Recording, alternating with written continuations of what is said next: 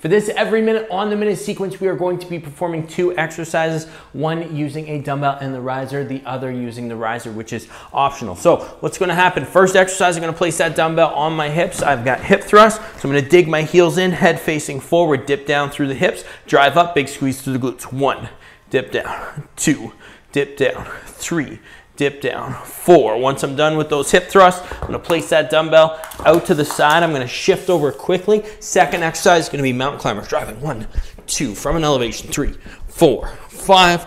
Option 2, perform your mountain climbers from the floor. 1, 2, 3, 4. Totally up to you. If you don't like mountain climbers, you can do high knees on the spot, up and down. What's going to happen? You start a timer, you perform all of the hip thrusts prescribed, then you perform all of the mountain climbers prescribed, whatever time you have left for in that minute. So let's say it takes you 40 seconds, you got 20 seconds left. You rest for that 20 seconds. As soon as a new minute starts, you repeat the sequence every minute on the minute for the amount of rounds prescribed.